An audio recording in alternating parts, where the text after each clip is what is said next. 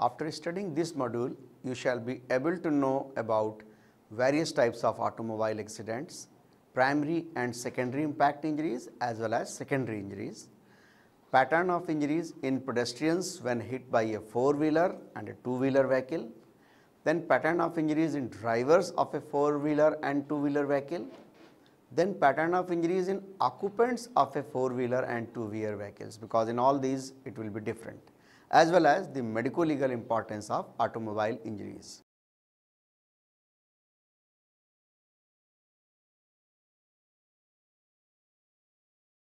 To begin with, I'll quote from Mahatma Gandhi, "There is more to life than simply increasing its speed." A large variety of injuries are sustained by persons involved in traffic accidents, and as per the data, the World Health Organization data, India ranks third in number of fatalities all over the world. If you see the pattern of injuries, it can be divided into injury to pedestrians and injury to occupants as well as injury to drivers. So, let us first see the injury to pedestrians. Three types of injuries are seen: the primary impact injuries, the secondary impact injuries and the secondary injuries. The primary impact injuries are caused by initial strike when the first part of the vehicle that strikes the victim, that is usually they are found on the legs. Then secondary impact injuries, after the primary impact, the victim is then again thrown back over the vehicle, causing further injuries. These are called as secondary impact injuries. Then secondary injuries, what happens when afterwards the victim is thrown on the ground and that causes the secondary injuries. And finally, the victim is run over by the vehicle, causing crush injuries. Primary impact injuries, the part of the body struck depends upon the position of the person in relation to the vehicle struck. So, there can be various possibilities, like when the pedestrian is struck from behind, both feet are fixed to the ground. So, whether feet is fixed or not, it depends on the nature of the road surface, whether slippery or not, whether it has rained or not, all these. So, the injuries produced are the bumper injuries, that is the common one, injuries at the site of bumper impact in form of abrasion, contusion, laceration, internal hemorrhage in the calf muscles. The most characteristic fracture due to bumper fractures are the fracture of the tibia. The fracture fragments are wedge shaped and is displayed forwards. The wedge indicates the site of the impact, the apex point in the direction in which the vehicle was traveling. Rarely, fibula also may get fractured. If the bumper fractures are on a different levels on the both legs, then indicates that the victim was either running or walking. In children, however, the bumper fracture is seen in femur. The femoral head may be driven through the acetabulum. The vehicle can be identified from the height of the bumper fracture from the ground and matching the same with the offending vehicle's height of bumper from the ground. When brakes are applied, the height of the bumper dips down. Thus, the height of the bumper fracture is less than height of the bumper. When accelerator is pressed, the phenomena is reversed.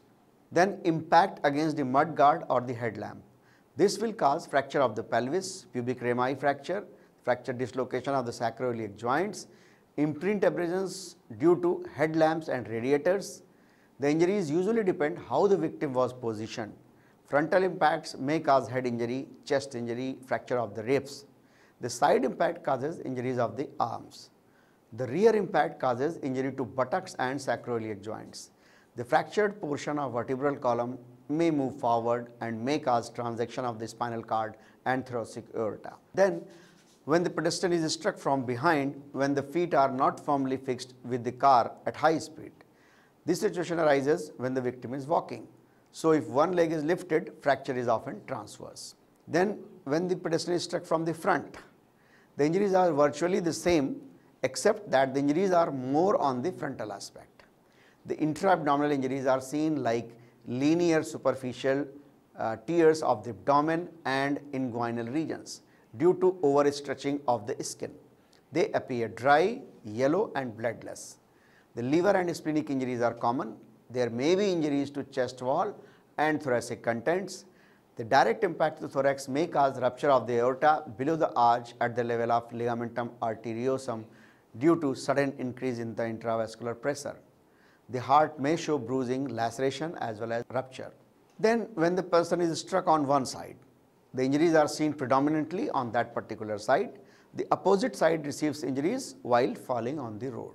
When the person is struck on front corner of the car, so the person is knocked diagonally out of the path of the car and may be run over by the other cars coming from behind. When the pedestrian walks into the side of the moving vehicle, there may be injuries on the side of the front of face, chest and arms in the form of glancing abrasions, pattern abrasions, crust lacerations, tear lacerations, fractured ribs with or without lung involvement as well as abdominal injuries.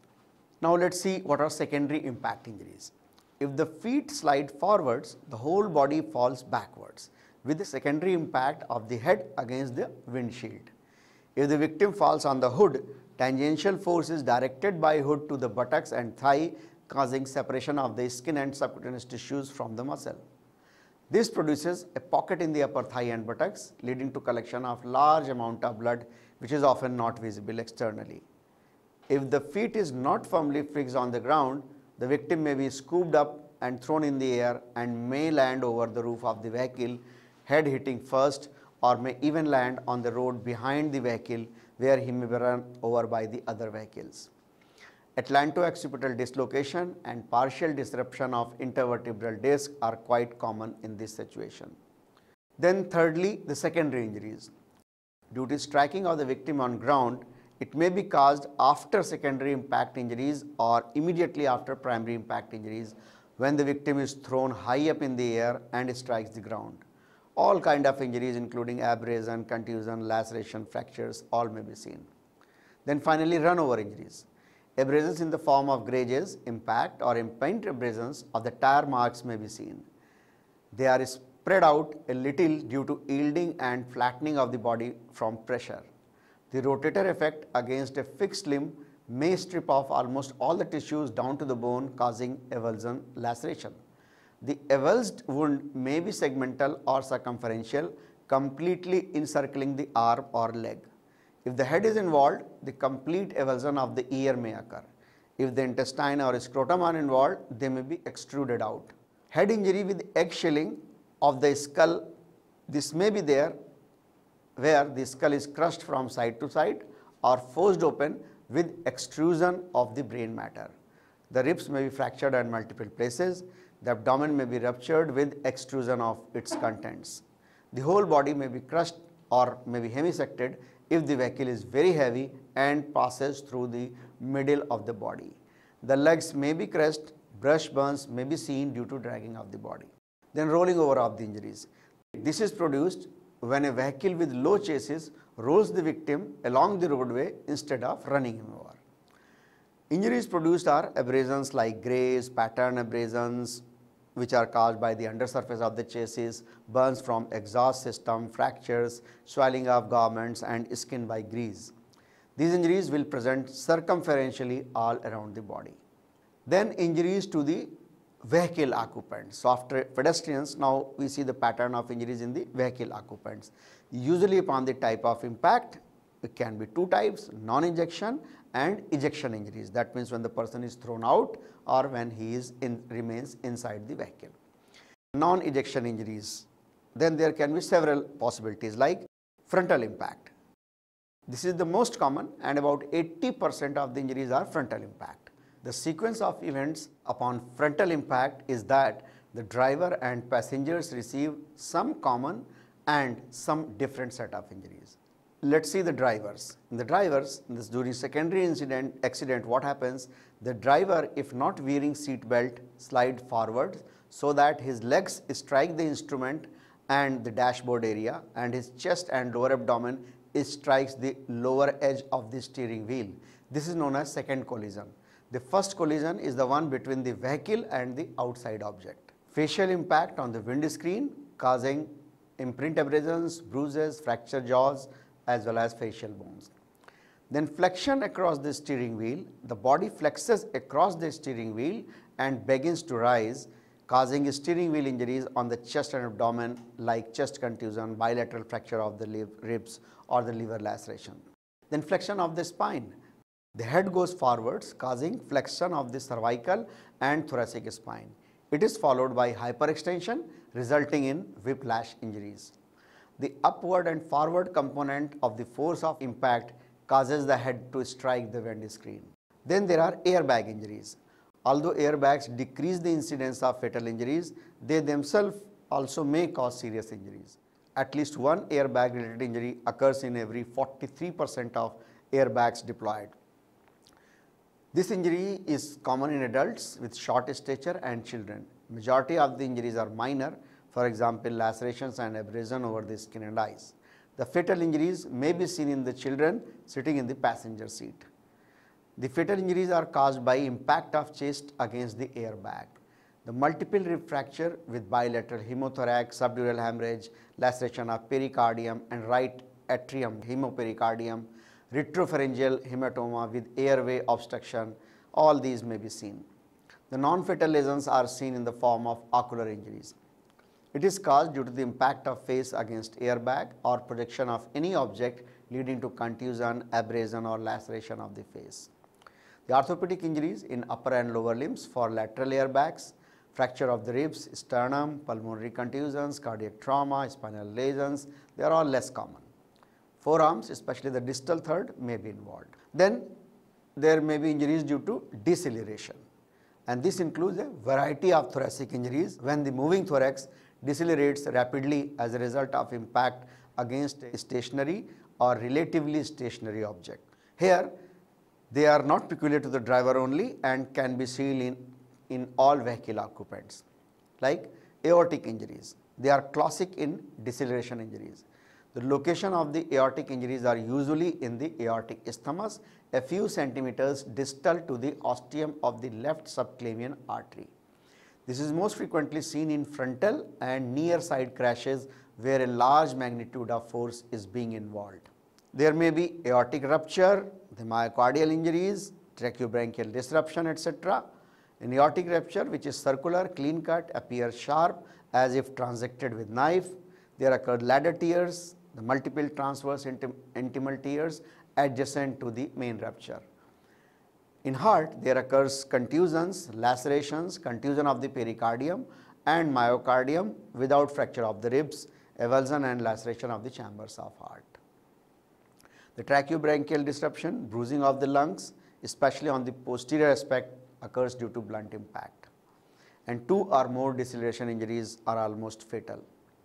Then seat belt injuries. Seat belts also reduce the risk of death by 40% by keeping away from the potentially hazardous object like steering wheel and windscreen, and also spreads the deceleration force over the broad surface area of the strap. Although it reduces this risk of the aortic injury, the same is not true for the side impact crashes. Seat belt syndrome. This is caused by lap strap belts. The frontal collision where the driver is forced forwards violently, then jackknifes over the lap belt at the waist. The injuries sustained are surface injury to abdomen, injury to abdominal organs at the mid-lumbar level, omental and mesenteric lacerations, lacerations of the abdominal organs, fracture and dislocation of the thoracic and lumbar vertebra, and spinal damage causing the paralysis. The most characteristic triad of injuries associated with rapid deceleration against a fixed fulcrum is spinal trauma, seat belt aorta, and bowel injuries. This is caused by modern 3-point belts. These are developed to minimize the seat belt syndrome. However, even though the abdominal injuries are reduced, the diagonal strap introduced new injuries. It contributes to the hyperflexion and hyperextension of the neck, leading to the fracture of cervical and upper thoracic vertebra, carotid laceration, tracheal transection, injury to the brachial plexus, as well as accidental strangulation in children. Then underrunning. A small vehicle following a large vehicle may run under the large vehicle, which is also called as tailgating, like truck running at a high speed and suddenly stopping in front of the large vehicle, this causing severe crushing of the car.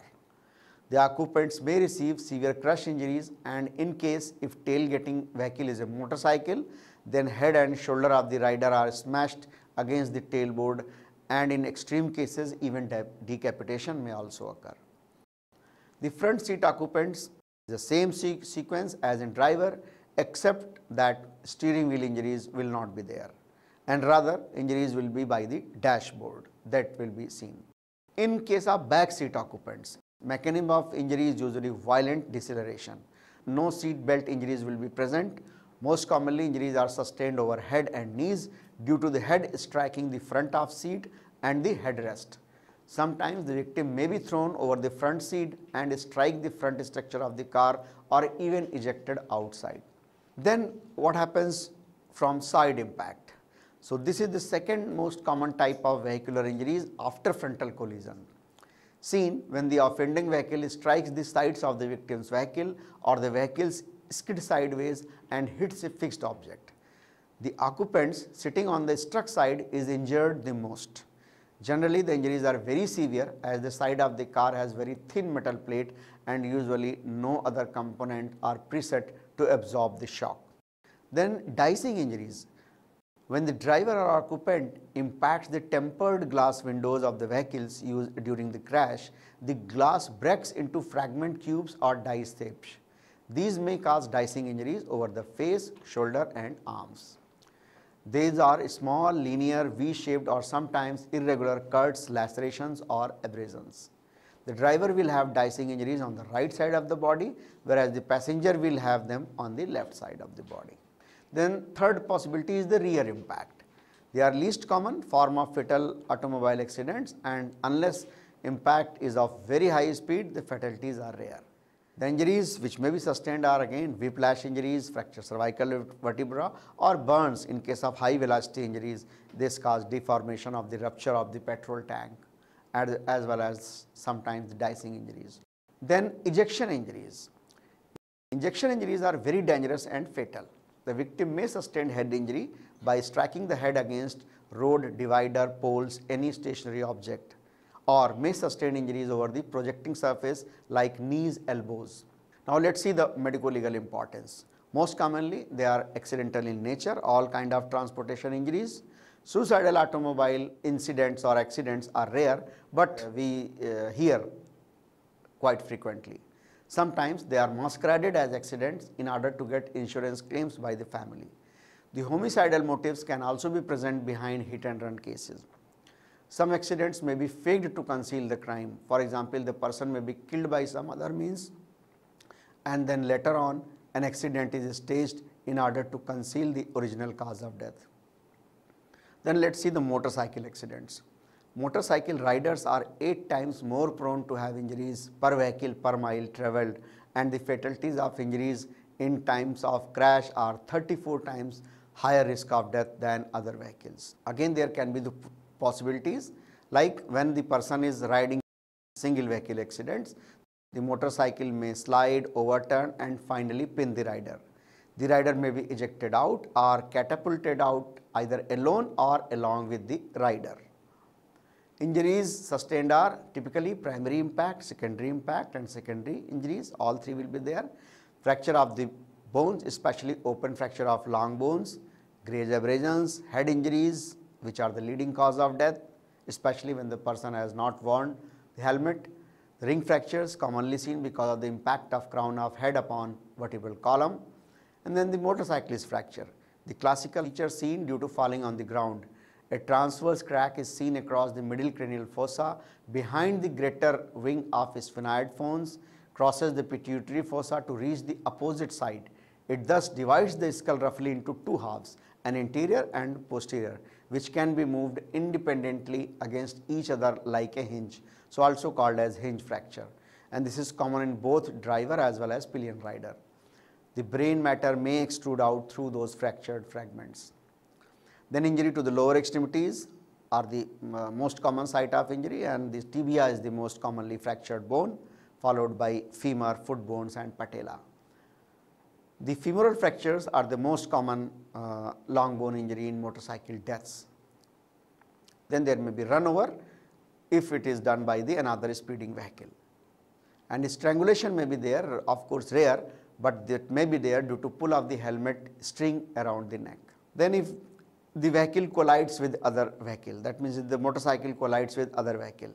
So there can be injuries to the driver. Again, the primary, all three varieties of injuries.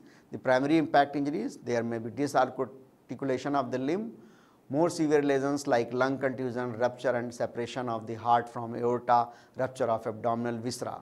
Chest and abdominal injuries are the second most common injuries in fatal motorcycle crashes. There may be tailgating of the vehicle along with the rider. Then secondary impact injuries, the head injuries, when secondary impact is on the colliding vehicle. When secondary impact is due to projection of the own vehicle, then large lacerations on the groin and legs are seen, and the laceration of the internal organs by impact of the handlebars, that leads to internal hemorrhage. The secondary injuries, when person is thrown on the ground, there may be burns, crush injury of the head, facial injuries, thoracic spine injuries, cervical spine injuries as well. Then injuries to the pillion rider. As the pillion rider falls back from the motorcycle, there may be fracture posterior cranial fossa, abrasions and lacerations of the back, especially the projecting parts, contracute contusions of the frontal lobes. Accidental striking of a pedestrian. Injuries suffered by the pedestrian are same as those found when a pedestrian is struck by the four-wheelers. Then the bicycle accidents.